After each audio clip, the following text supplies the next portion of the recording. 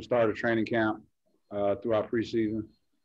We understand what our strengths are on the defensive end, and we want that to lead to our early offense. And we were able to do that with the first unit. Second unit came in with extremely high energy and kept it going.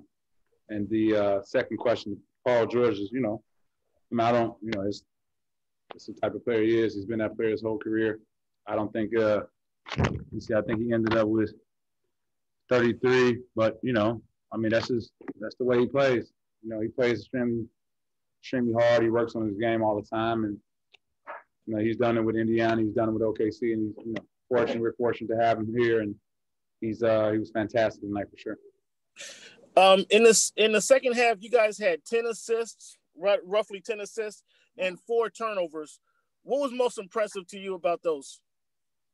Which one, the turnovers or the assists? Well, that's what I'm asking you. Which was most impressive to you? The win.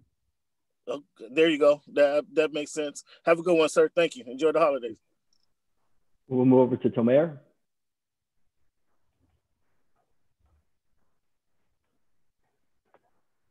Can you guys hear me? Yep. Okay. Pat, first of all, congrats on the win. I'm just curious, you guys mixed up the lineup from last year by starting Serge instead of Zoo.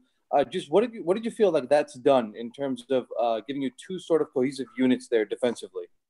I just think the Serge is a proven champion, and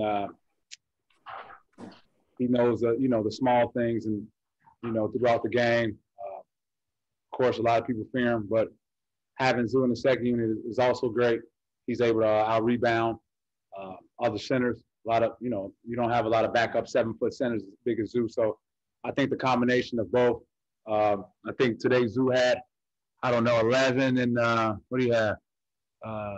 But it was allowed 11. He was plus 17, at 6 rebounds, So, it's not about starting or coming off the bench for us. It's, at the end of the day, it's about winning. And we're fortunate to do that today. Thank you. Miriam, you can go ahead. Hey, Pat, congrats on the win, man. Way to start the season. A question. So, Coach Lou was talking about how all you guys as a team are motivated and hungry, but you are always motivated and hungry. What about this season maybe feels different for you, or what did you learn in the last year or so? Is there something about your game or your approach that has grown at all, or is different at all? Yeah, but I won't say because I end up talking and I'll be on all the blogs, so I'll let you know at the end of the year. Fair enough.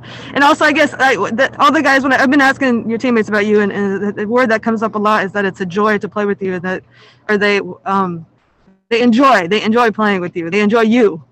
Is that something that, you've talked about that before. You're a fun guy. You're intense, but you're fun. Is that important to sort of bring that?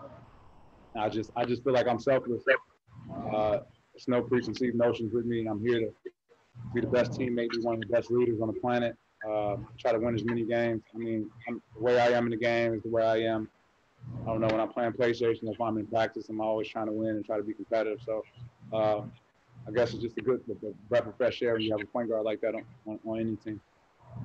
Cool. Thanks, man. Thank you. Move over to Sabrina. Hey, Pat. Congrats on the win and the start of year 9 of your career. I want to know about the offensive rebounding. Do you think that the fact that you're such a good offensive rebounder is just not on other people's scouting reports, or they know and you still beat them to it every single time? Yeah.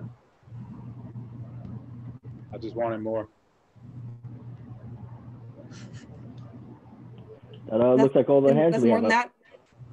I didn't hear you. I'm sorry. It's just wanting it more. It's something to do with schematics or No, I just positioning.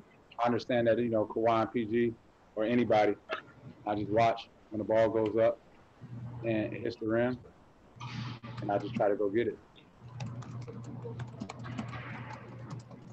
That's all the hands we have up right now. So thank you very much for your time, Pat.